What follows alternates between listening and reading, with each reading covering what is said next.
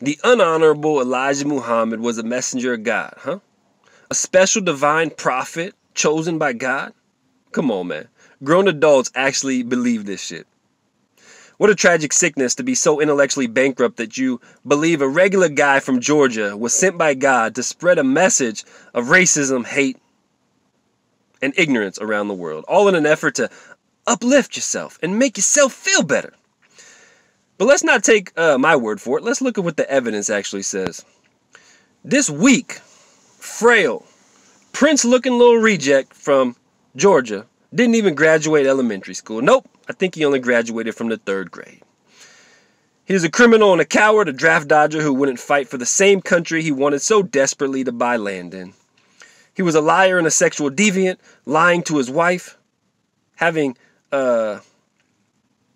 relationships with numerous secretaries and young women at the NOI, abusing his power like a Jim Jones character or the cult leader that he really was. He ultimately ended up fathering over 20 children. I think he had 23 kids. But what about his death? Anything special there? Nope. Did he live to be 100 years old or 150 because he was so divine and God granted him longevity because his message was so important to uphold? Nope. He died at 77. Yeah, man. He died from diabetes, bronchitis, asthma, and congestive heart failure. Not a very special guy, just regular guy. Weird that a guy from God couldn't even figure out his own diet, huh? Besides all of that, let's examine his life and see if there truly is any evidence at all that he was special and sent by God. Did he perform any supernatural feats? Nope. Did he invent the internet or cell phones to help get God's message out more effectively? Nope. Just regular old newspapers, man. So the question really is, why didn't this so-called messenger from God bring his people any important, proprietary, exclusive, valuable information? He didn't give his people any amazing scientific revelations. He didn't produce any unbelievable medical advancements for his people. He didn't bring forth any new technological breakthroughs or inventions. He didn't have any divine socio-economic plans that kept his people safe from the tyranny of Whitey. None of this shit lives on, man. You still see downtrodden people getting fucked up by Whitey. So your message was so weak that it just didn't work. He didn't have any answers about quantum physics or why the universe is expanding more rapidly. He didn't deliver a single piece of evidence that would be applicable today for making his people live longer.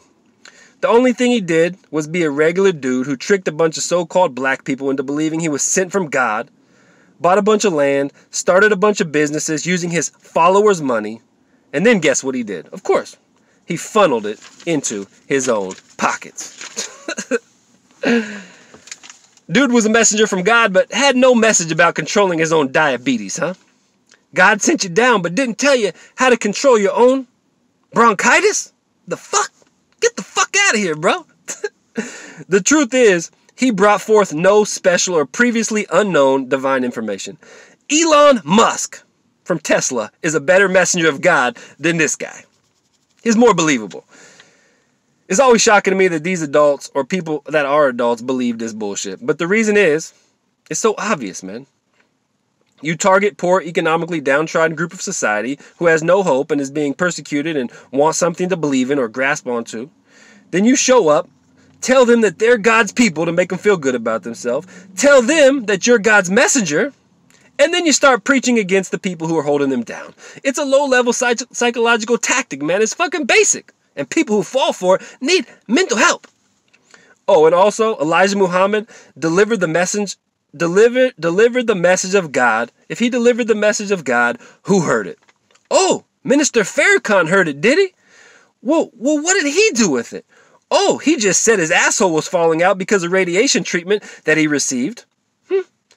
Farrakhan, why did you need to receive radiation treatment from Whitey?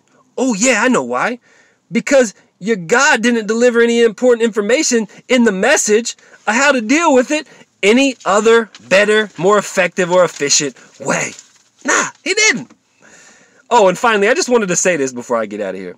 I frequently hear NOI members saying they dress up in uniform because they don't want to wear the slave master's clothing.